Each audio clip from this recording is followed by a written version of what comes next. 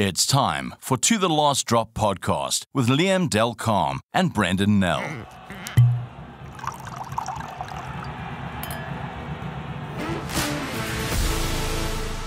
We are back and welcome to our show. We've got, I suppose, post-World Cup blues, Brenden. Well, not just the two of us, I'm talking about the country. The post-World Cup blues is the realization that it will take quite a few months before we see the Boks in action again.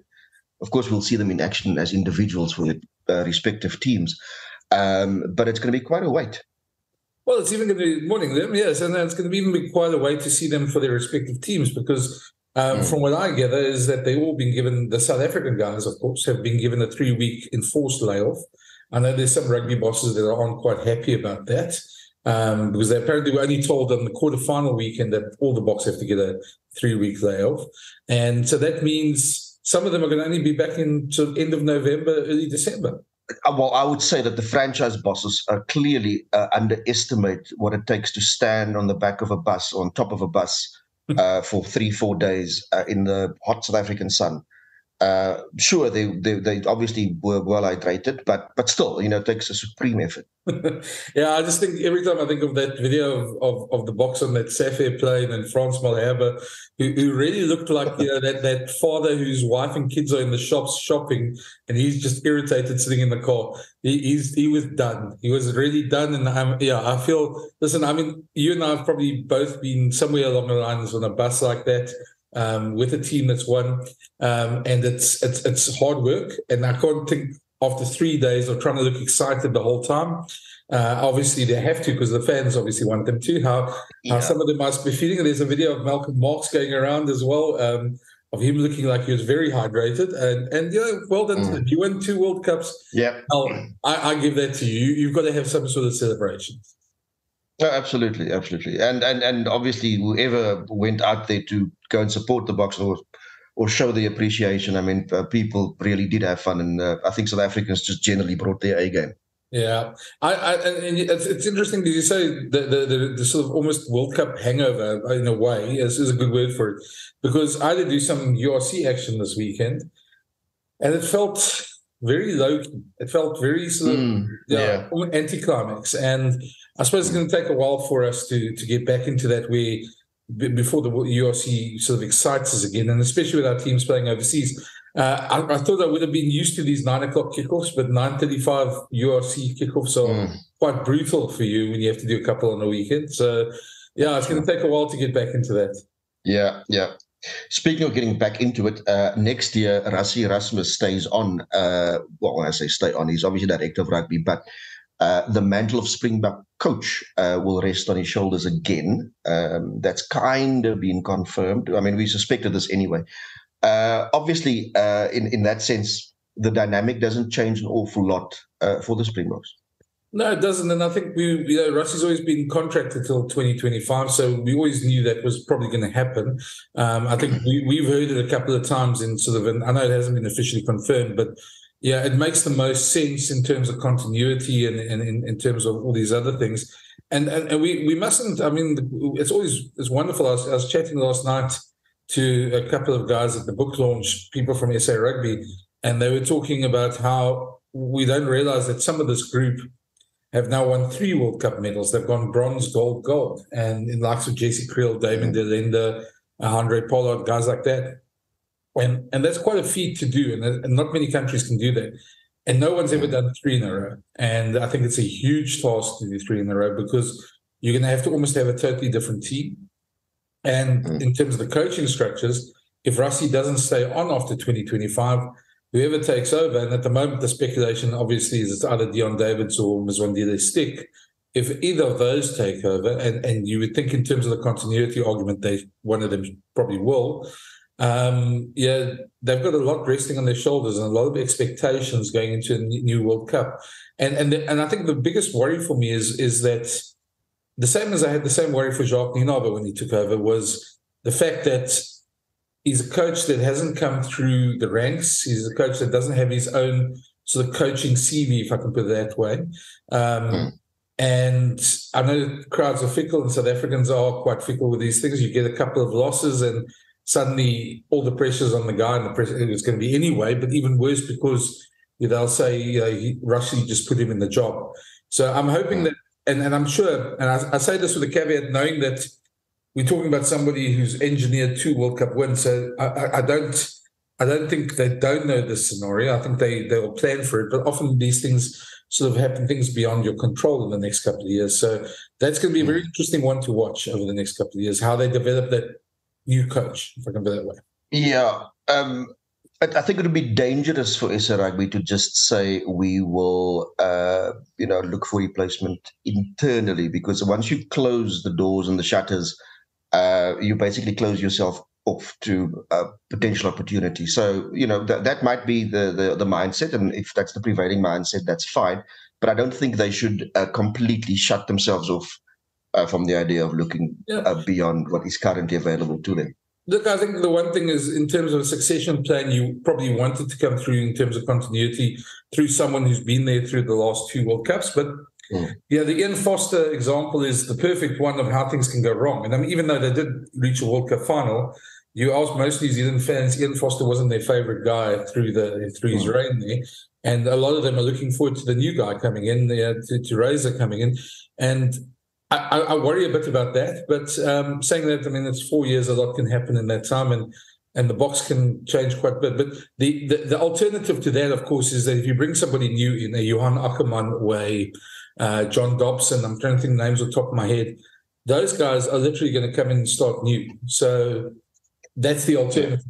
So I'm not sure which is really the right one. I suppose we'll sort of bumble it through, but in terms of talent, and we're going to talk about that now, is there's such a lot of young talent coming through, and the big thing is going to be to mold that into a World Cup winning team.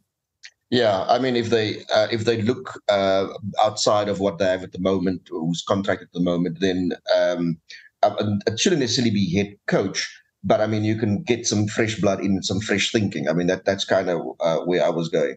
Yeah. Because I think once you sort of close yourself off, then I think that can be dangerous, because you start believing your own stuff and you don't look wider than that. But yeah, you made the point about talent, because there are quite a few players that, there are a couple that will definitely not be available for the next World Cup, because, I mean, the sunset will arrive for them a lot sooner. And then there's quite a large group of players in the sort of 33, 32, 31 band at the moment, where you can probably ask the question, will they still be around? Because it's a significant group. I mean, obviously, Dwayne Vermeulen won't be there. Deon Fourie won't be there. Deon could still be there. Sorry, who? Deon Fourie still could be there. I won't get against him being there at 41. So who's to say? Who's to say? There's Willie Leroux. Obviously, he hasn't pulled the pin on his international career, but I mean, he will be 38, so it's unlikely. Trevor Nyakane, 34, so unlikely there as well. And then, of course, you've got that band of players. You've got, I think, Kobus Reinach, 33, Vincent Koch, 33, Makazola Mapimpi, 33. So that puts them in the danger zone, I suppose. And then you've got Faf de Klerk, Siya Kolisi, Bongi Mbenambi, Frans Malherbe, Franco Mostert in the 32 band. So, there's quite a few. And then there's a couple, obviously, of 31 that we can talk about in a moment as well. Yeah, I mean, we've seen now, and there's enough examples in the last couple of years, the Schalk Britzes, Deon Fouries, and even the Johnny Sextons of this world. I mean, this weekend I was watching Willem Alberts play again. He's 39. So, I mean, there are these players that tend to play a lot longer nowadays than we'd expect them to. But, yeah, the problem is with that, even all those names you mentioned, if you get 2 or 3 of them to go through, I think you're going to be lucky. I don't think you're going to get more than that. And exactly. I would probably put sort of like money on it being a prop or somebody like one of the front row guys that does it. I don't think we're going to see any backline players go that far. And the danger in that is that, I mean, and they've done very well to keep this group together. But now the big problem is, I won't say problem, but the big challenge is to get the new guys in. And they've already started that. And I think that's where, if we go back to the Wales game last year in Bloemfontein, where they made 18 changes, I think that's the perfect example of, everybody was up in arms that we'd lost the test. I think that was the perfect example of how they were looking forward to the next group.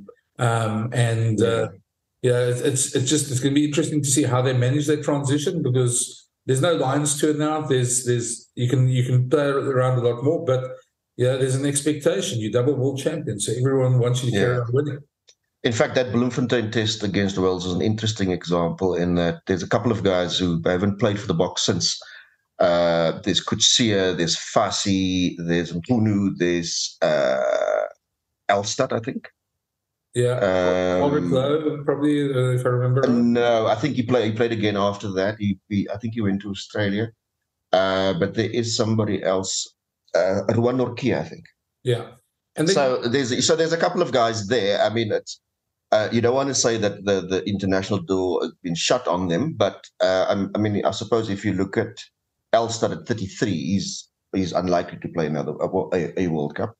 But some of the others are younger, and who's to say that they can't make a return? It's almost like that test against Wales as well in Washington. Rassie and Jacques' first one when they came in as a coaching duo in 2018, lost to Wales in Washington, and it was a game the Boks should have won. And there's a number of guys who had to wait their turn to get back in. Oxenchair is probably the most notable example of a player who had to wait 3 years to get another crack. Yeah, and I think if you go through, we can go through probably positions and that. I mean, if you look at the front row, I mean, we're probably not going to have most of that front row, but there is an Oxenchair there.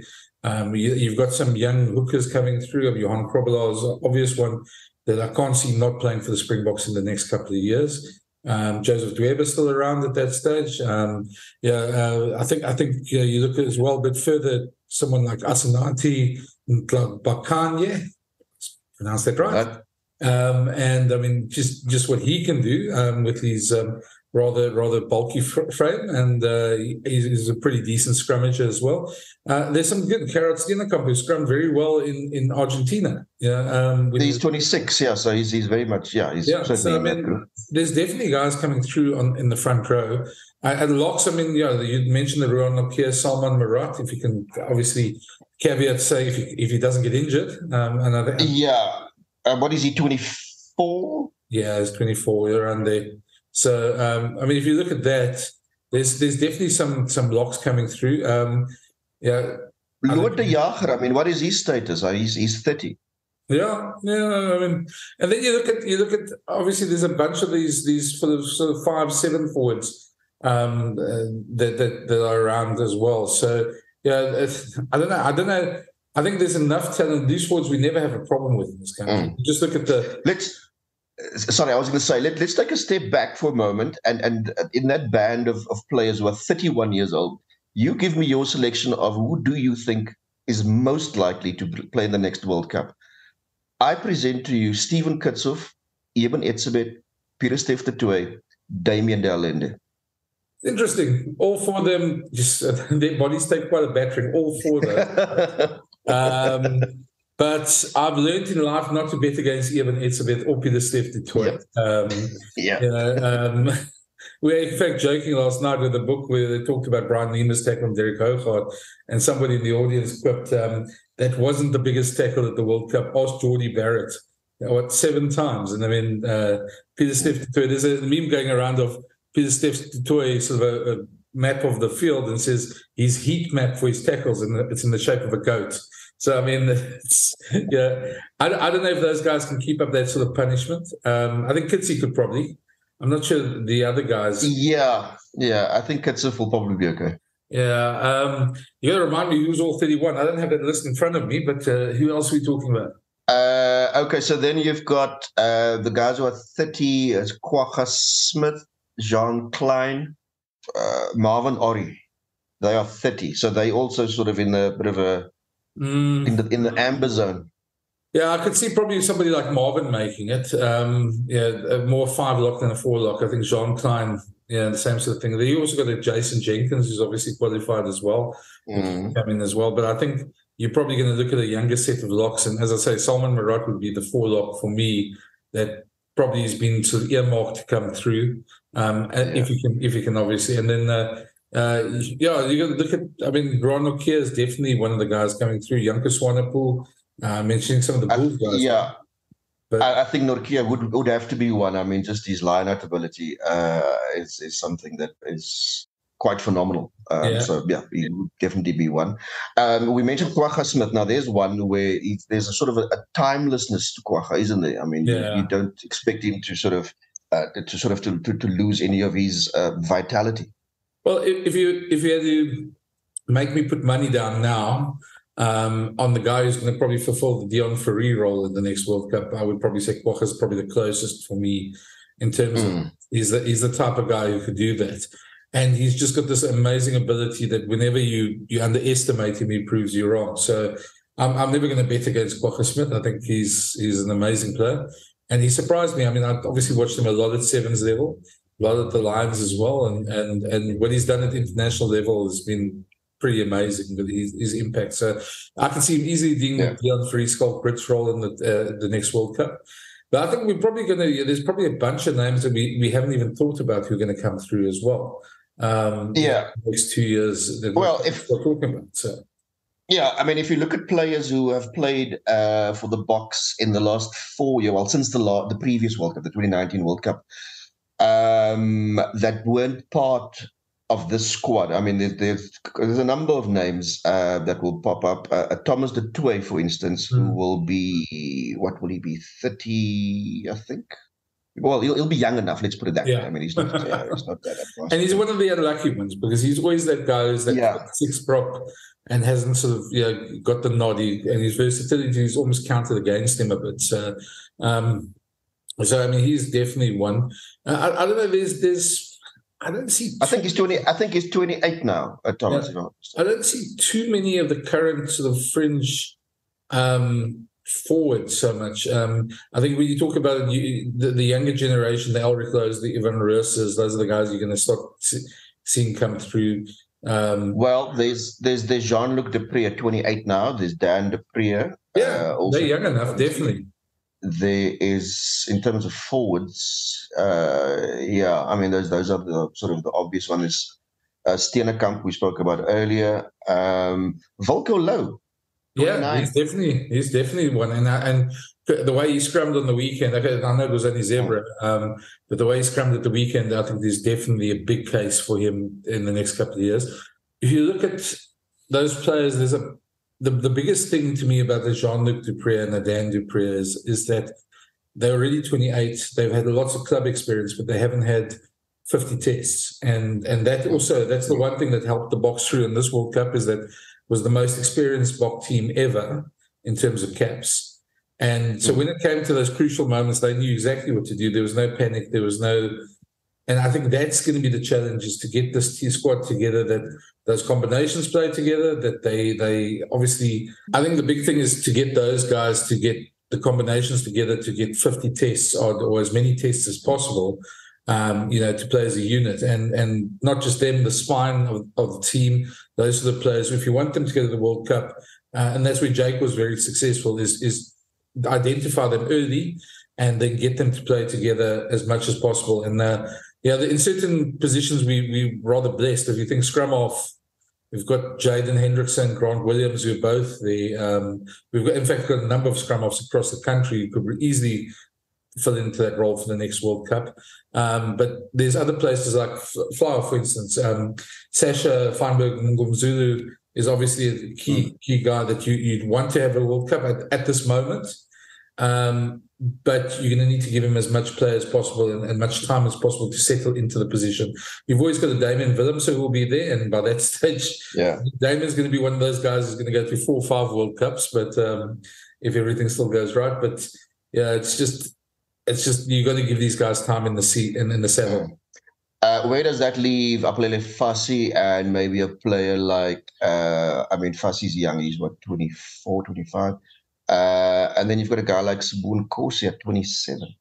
Yeah, well, I suppose Spoon, and you got to put him in the same boat as Apiwe Dianti, who's just come back as well and playing for the Sharks, and by all accounts has mended his ways. And both of them, I think, have got some big question marks above their head at the moment. And just in terms of the ability to stay on the right side of the law and on the right side of mental issues and things like that. And I don't want to make light of it in Spoo's case, but it is a thing that he's going to have to work out for himself, and both of them have got challenges they're going to have to overcome in the next couple of years if they want to make it into the Springbok team.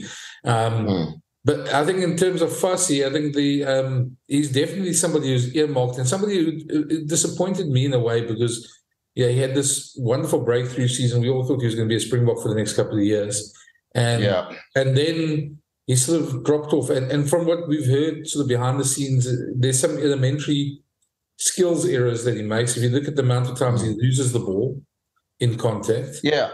I mean, it was it was the Bloemfontein test as well that sort of tainted him. And that's the type of thing he needs to work on. And I know the Bok management have spoken to him about it. How successful that is, and there's one or two other players that we've heard that they've told them to concentrate on certain skills.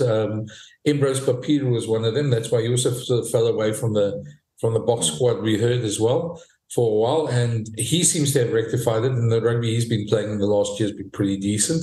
So I think that's the key to these things, is that there's a certain level. That's the one thing that this Bok team has done. They've set a level and a standard in terms of skills on what they want from their players. And I know it sounds there's no entitlement.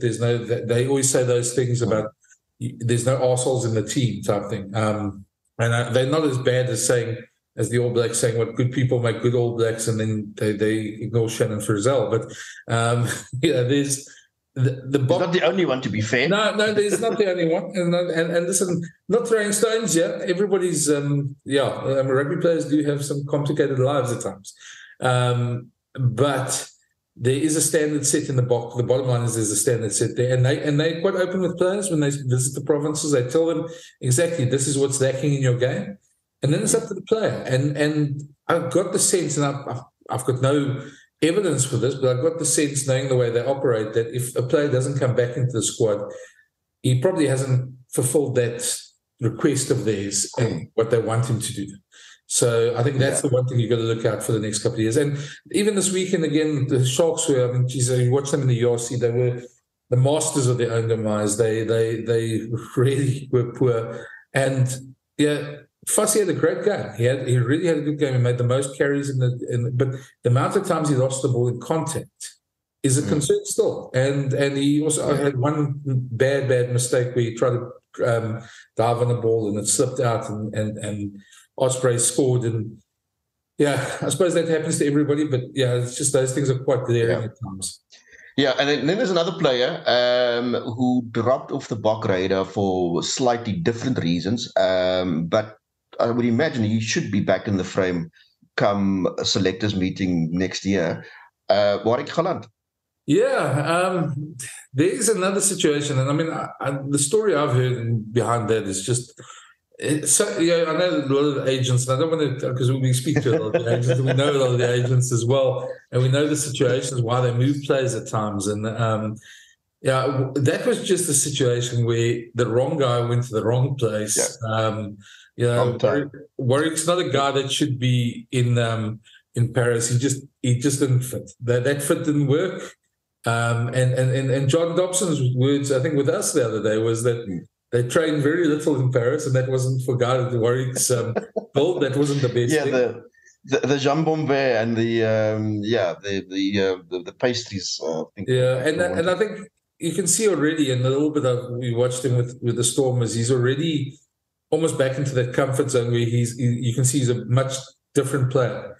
And I mean, there's a reason why he's called the boogeyman. I mean, that guy can step anybody as well. And I'd hope he comes back. And he's really a type of player that we need, definitely, in the Springbok team in the next couple of years. Saying that, I mean, there's nothing wrong. I mean, Cheslin Colby's probably still going to be around for a couple of years. He might not make another one.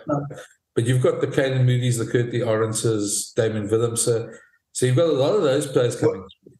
Well, there's that very interesting band of players who are 29 at the moment. So you've got Andre Esthuizen, Andre Pollard, Malcolm Marx, Cheslin Colby, and Lucanio. Yeah. Well, I can see all of them. In fact, the majority of them I could probably see there, and especially Andre probably being at the next World Cup as well. I think it's almost strange that him playing overseas, that he sort of drops off the radar and comes back and he's everyone's favourite. And I mean, you can't argue against 100% kicking record for his how many games. No. So, yeah, all those guys I think would be welcomed with open arms. And I think that sort of nucleus and that sort of experience you'd want in a World Cup squad over the next, or in the Springboks squad over the next couple of years. Mm. And then 2 guys in the sort of 28 band, or 3 of them, who would definitely be part of the next setup would be Ergie Snyman, Oxenchair, Marco van Staden. Yeah.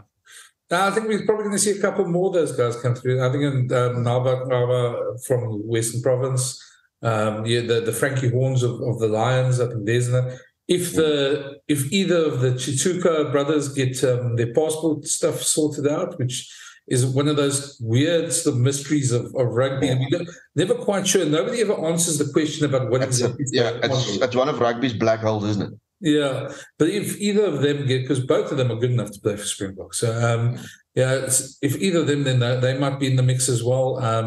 There's just a bunch of young good players coming through, and we're probably going to see new ones. I'm not too worried. I think the biggest thing to me, if you talk about the 3rd successive World Cup, the biggest challenge is about building this new side in time with the right mix of blend of experience and etc., and giving the youngsters enough caps over the next couple of years.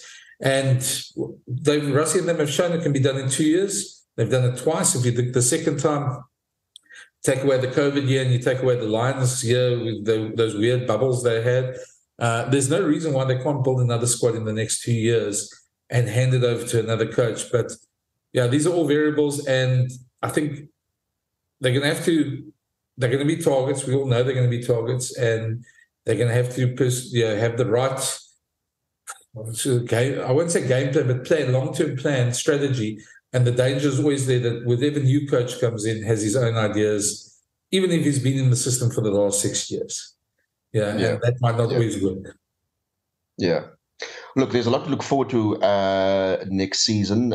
We don't have the Springboks full roster yet. We do know, however, on the end of year tour, they will play England in November at Twickenham. And that is a match that I think a lot of people are really, really, really looking forward to. Tom Curry especially, or Bongi especially. Oh, sorry, I wasn't thinking individuals. I was just sort of... No, listen, I mean, I think the biggest thing about that for the next 2 years is that we haven't seen the fixture list for this new Test Championship. Though that's going to bring its own challenges and probably need a bigger squad anyway to handle that as well. And it's going to be interesting to see how they manage that change as well. I suppose it's too easy to speculate now about everybody and how big that squad will be, but... I think we want to talk about Springbok rugby as much as possible while we still can, because you never know what happens in the next year, as 2020 showed us. Yeah, that's probably where we have to leave it. You are still on your book tour, so good luck on that front, and we will speak soon. Yeah, I mean, Cape Town, lovely place to be for a book tour, and I had a lovely time last night. But it's I'm going to go back to reality and back to Gauteng today. So it's going to be fun. But yeah, if you haven't bought the book, please go out and buy the book. It's in all the major book shops. I almost in bookwinkels. Yeah, I see thinking in Afrikaans, talking English. But yeah, it's been great. We'll chat again next week, and I suppose we're going to turn to URC action at some point. We will. It will get all our attention next week. Till next week, we'll chat to you guys then again, and thanks for listening. Thanks for listening, and a reminder, you can find all the To The Last Drop podcasts on the Brenden Nell YouTube channel, iono.fm, Spotify, Player.fm, Pocket Casts, Google Podcasts, and iTunes, or wherever you find your favorite podcasts.